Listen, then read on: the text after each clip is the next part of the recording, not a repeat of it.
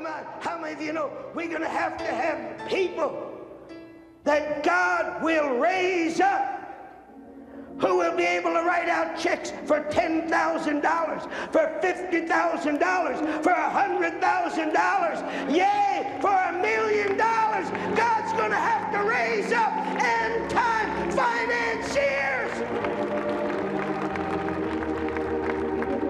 You say, Brother Cerullo, there's no hope of me ever having that.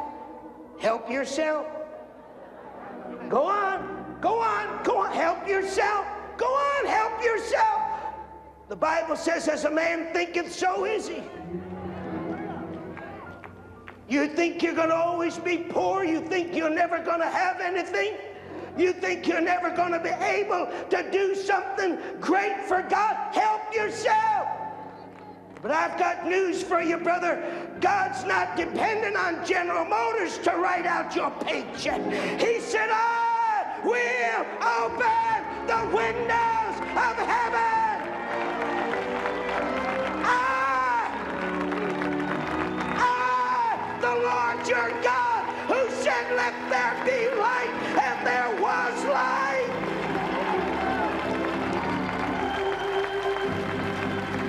Come on, can you take this tonight? Do you want it? That's the question. Do you want it? Do you want it? You better get ready, because I'm anointed. I'm anointed. I didn't intend to preach this all to you. I intended to talk to you for 5 minutes, but I'm anointed of the Holy Ghost. There's an anointing here to break the chains of financial bondage and set you free, and for God to raise you up into a financial dimension you've never experienced.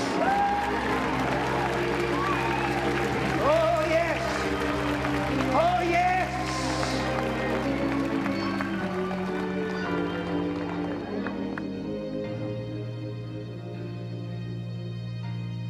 How many of you know God has a plan?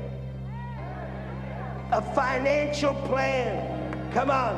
As well as a salvation plan, as well as a healing plan, as well as a deliverance plan. God has a financial plan. The Bible is full of God recording his financial plans as he manifested them in the lives of his people. Don't you let the devil intimidate you tonight.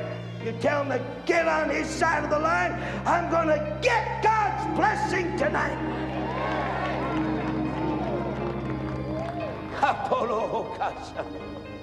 Yes, if you really want out of debt,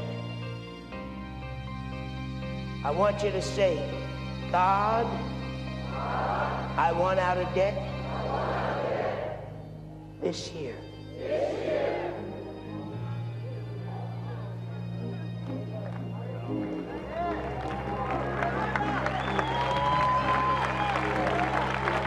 This year.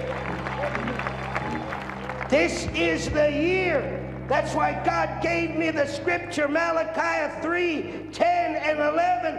This is the year for you to get out of debt, to get the blessing of God, to receive his blessing, so there'll be no room to receive it.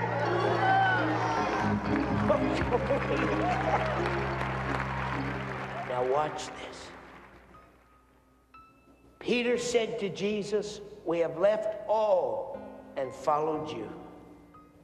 And Jesus answered and said, verily I say unto you, there is no man that hath left house, brethren, sisters, father, mother, wife, children, lands, for my sake and the gospel's, but he shall receive 100-fold.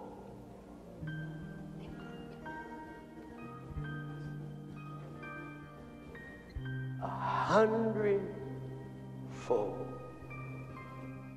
In this time, in this life, now, he said, houses, brethren, sisters, mothers, children, and land.